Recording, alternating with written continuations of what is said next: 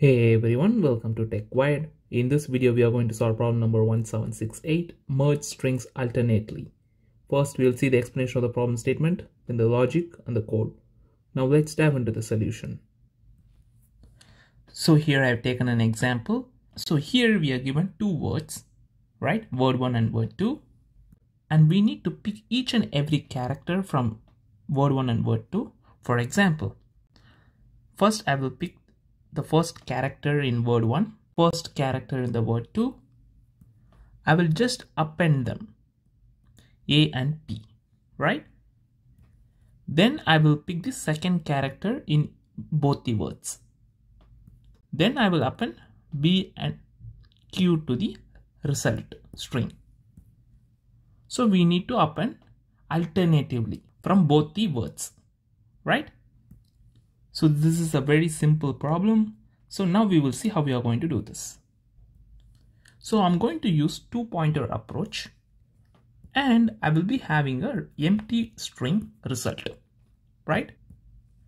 Also have the two pointers I and j here. So first I will write a while loop. I will only run the while loop until we have a valid index in both the words, right? So now I will pick A and P. I will append that to my result, empty string, right? Then I will move my I and j at the same time. Now I will append B and Q. Now again, I will move my I and j at the same time. Now I will pick C and R. I will append that to my result. Then finally, I will return the result variable. And there is also another case.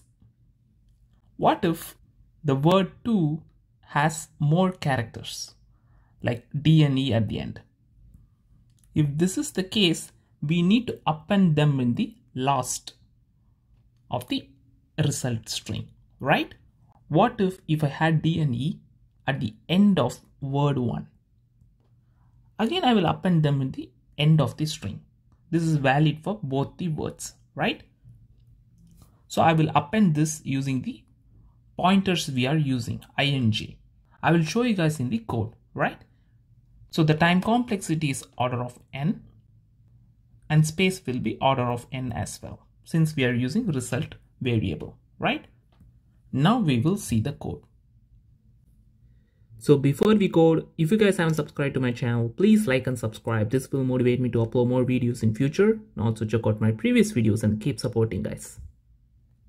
So initially I will be having empty string, that is result.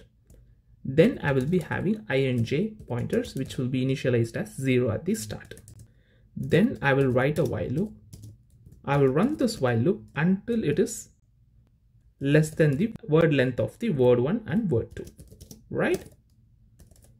Both the pointers should be less than the word length in both the words, right? Then I will just append that to my result string. I will just append the character in the word 1 and the character in the word 2 using I and j pointers. Then I will just increment the I and j pointers at the same time. Then at the end, I will just append the word 1 remaining characters, and I will just append the word 2 remaining characters. If there is any characters left at the end, I will just append that in the end of the result string, right? Then finally, I will return the result string. That's all the code is. Now we will run the code. As you guys see, it's pretty much efficient. Thank you guys for watching this video. Please like, share and subscribe. This will motivate me to upload more videos in future. And also check out my previous videos and keep supporting. Happy learning. Cheers guys.